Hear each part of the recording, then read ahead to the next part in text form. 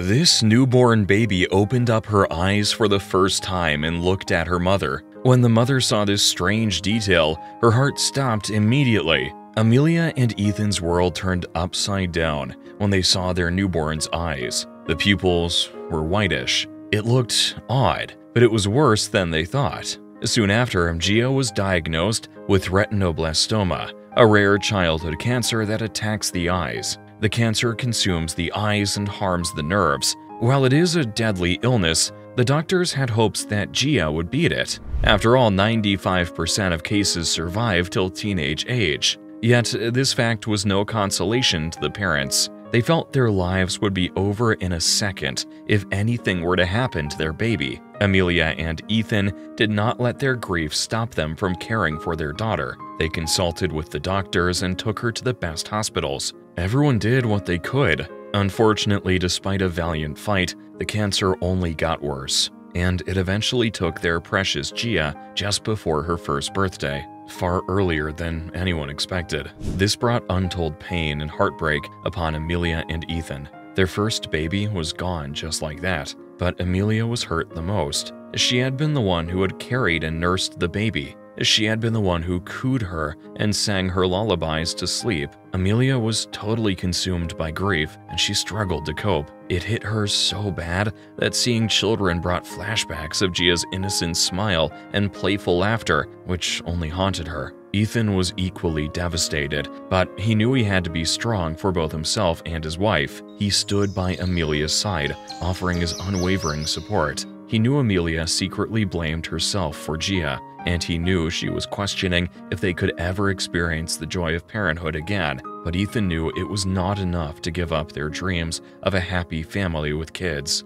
Before this loss, Amelia and Ethan were a young couple who lived a picture-perfect life. They were high school lovers who got separated in their college years before they met each other again by accident. The young couple resumed their relationship, and soon they were married. Amelia and Ethan had so many things in common, and one of them was a desire for a large and happy family. This was why their joy had been boundless when Amelia got pregnant with their first child. They didn't then realize that it would be the beginning of their nightmares. The pain of losing Gia was still raw when they faced another blow. After waiting a year, Amelia and Ethan decided to try for another child. They were hoping to fill the void left by their loss, and they felt it was time to let go and continue their dreams of starting a family. But fate had other plans. Their second child was Ethan Jr., and as soon as he was born, there it was. The little boy was also diagnosed with retinoblastoma. Ethan's stay on Earth was even shorter than his sister Gia. He was gone after 14 weeks. This second loss plunged Amelia deeper into despair. She questioned everything she knew and grieved deeply. She became convinced that having children was a cruel twist of fate. How could she ever have a child when she knew it held the potential for such devastating loss? The doctors, too, were surprised by this. While it's hard to really pinpoint the exact causes of retinoblastoma, genetics are known to play a large role. But Amelia had no history or even family history of retinoblastoma or any other eye defects. Neither did Ethan. Retinoblastoma is a very rare cancer, so it affecting two kids from the same parents was both rare and shocking. It was a tragedy, and they couldn't begin to imagine the pain Amelia and Ethan felt. But Ethan, however, held on to a sliver of hope. He felt the pain of the loss of two children, and he understood Amelia's fear. But Ethan also believed that love could heal all wounds, no matter how deep. 2 years passed in a blur of grief counseling, and they had both taken the tentative steps towards rebuilding their lives. Then, one unexpected morning, something happened that changed everything. Amelia discovered she was pregnant again. Amelia had woken up that day feeling nauseous and sick. Her mind refused to accept it, but a doctor's appointment confirmed what she thought was impossible. She was indeed pregnant. The news hit both of them like a bombshell. Amelia had been on the pills, as they both weren't ready for a child yet. Amelia was terrified. Another child? Could they face the possibility of losing another child? One thing was clear. Amelia knew that she did not want to experience that unbearable pain again. The fear of retinoblastoma striking again was too strong for her, and Amelia decided on her own that she did not want the baby at all. Whatever Ethan said would not matter, she thought. Ethan, however, saw this as a chance for them to heal as a family. He knew his wife's fears, and he knew it was because, deep down, she wanted children, but their losses had traumatized her. Ethan knew that his wife would never be happy in this life without kids, and he didn't want that for her or himself, so Ethan did what he did best. He held his wife close and whispered promises of support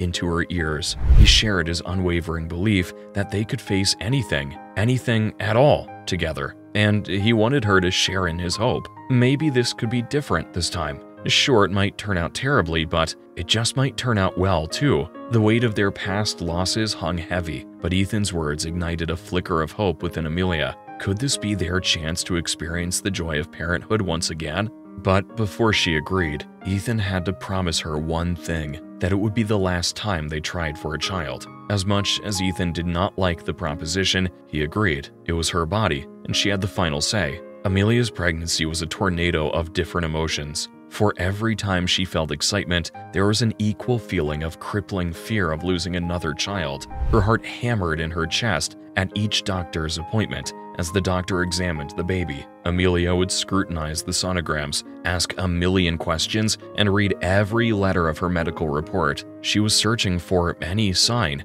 anything unusual, or any hint of the disease that had stolen her precious Gia and Ethan Jr. Ethan sensed his wife's anxiety, and he became her steadfast pillar of stability. He took over most of the housework and made sure she didn't have to do anything unless he wasn't there. In addition, he surprised her with little gifts to cheer her up and take her mind off her fears. Ethan knew that anxiety would not help her in any way, so he did all he could to alleviate her worrying. He constantly reminded her of the medical advancements that had been made in treating retinoblastoma. In the worst-case scenario, it would not be as deadly as it was in Gia's and Ethan Jr.'s case. This was Ethan's way of offering hope where fear threatened to take hold. While fear lingered in Amelia's heart, Ethan's unwavering support kept a flicker of hope alive. While Ethan's support was a lifeline, Amelia craved a deeper connection with others who understood her pain. She found solace in online support groups for parents who had lost children to different kinds of ailments. Here, Amelia could share her fears and anxieties without judgment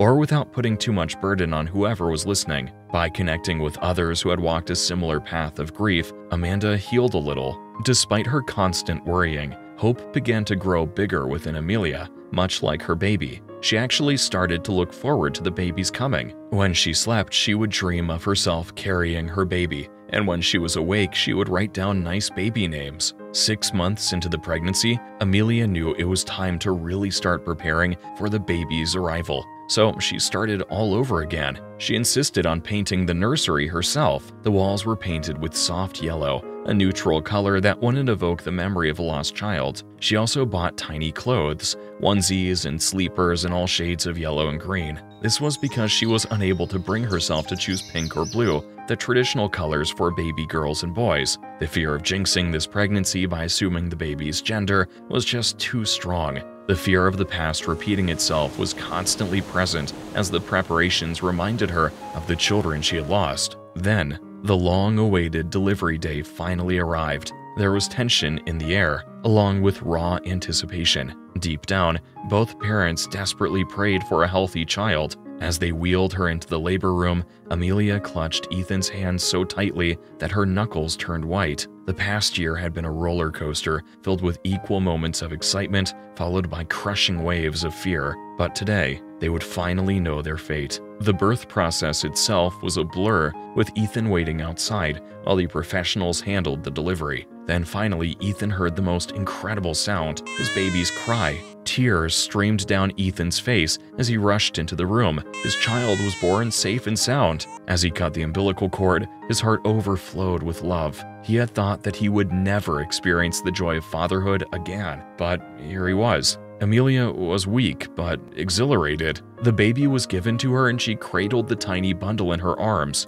Relief washed over her as she carried the baby. It was a beautiful baby girl with her delicate features and a full head of dark hair, just like her mother. This baby was a miracle she wouldn't take for granted, and she felt bad for not wanting her at first. The baby stopped crying as Ethan cooed over his daughter. Amelia was still too weak to speak, so she simply held her close. She was savoring the warmth of the baby and the sweet scent of newborn life. In that moment, all their fears, questions, and worries seemed to fade away. All that mattered was the tiny miracle nestled in Amelia's arms. But the calm and peace shattered as quickly as it arrived. The baby girl opened her big, curious eyes for the first time. She looked around and her eyes landed on her mother. As soon as Amelia saw the baby's eyes open, a gasp escaped her lips. She shivered in shock as her arms froze. Ethan could see the horror on his wife's face, so he looked at his baby. The baby looked normal and perfect in Ethan's eyes. But then he saw the strange detail that made Amelia's heart stop. It was the baby's eyes. There was something very strange about them. The expected brown irises that both Ethan and Amelia had were nowhere to be seen. Instead, the baby's irises shimmered with an unusual, almost otherworldly violet hue. The baby's eyes were almost purple. The color was so unlike anything Amelia had ever seen, and it sent a jolt of fear through her. The memories of Gia and Ethan Jr.'s initial eye problems, which were the first red flags of the devastating eye cancer, flooded back with terrifying clarity. Amelia went into panic immediately, and her breath caught in her throat. Before she could even cry out, her vision went blurry. She fainted right there in her hospital bed, leaving Ethan and the nurses both shocked and confused. The doctors scrambled to understand what had just happened, while the nurses escorted Ethan out of the ward. Ethan was a mess. He couldn't even help the tears streaming down his face. The joy of their newborn daughter had been abruptly overshadowed by a new, terrifying unknown. When Amelia woke up, she was disoriented and weak. As the sterile white of the hospital room came into her focus, her fear came back to grip her heart before she even remembered why. Then, Ethan's concerned face came into her view. As she saw her husband's face, she felt relief, then worry. Ethan explained to her that she had fainted after the baby opened her eyes. That was when Amelia remembered her baby's eyes. The color was both unexpected and unusual. Amelia's fear tripled. Could it be? Was this another case of retinoblastoma showing in their newborn daughter's eyes? Amelia felt both shame and guilt. She asked herself why she had selfishly risked another child's life. But Ethan sensed her pain and rushed to her side. He told her that they didn't know anything for sure yet. The doctors were running tests, eye scans, and everything they could think of. Best they could do was hope and pray. The next few days were a tense wait, and each second was a battle between hope and fear. Amelia barely slept, as she was haunted by the ghost of her past losses. The nurses checked on her constantly, but their reassurances did not help her. Ethan researched online through countless medical articles on unusual eyes.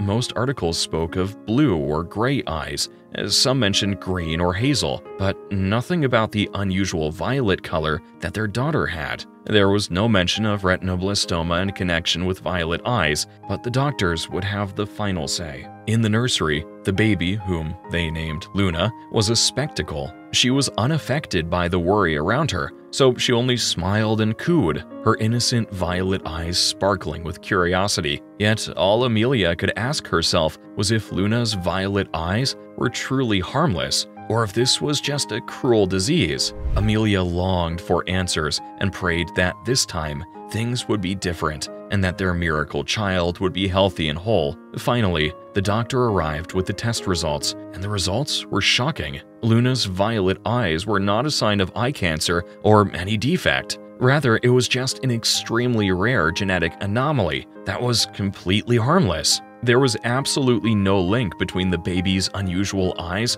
and retinoblastoma. Violet eyes in newborns were incredibly rare, and Luna's case was totally unique. Only a few people in the entire world have violet eyes, and one famous example was the actress Elizabeth Taylor. Amelia broke down in tears of joy and relief. Her baby was really going to be fine. She embraced her baby, and the deep, dark fear she had been feeling was replaced by love. Ethan was satisfied. Now he had his family. What a story! Do you know anyone with such unique eyes? Share your thoughts in the comments. Thanks for watching, and see you in the next video.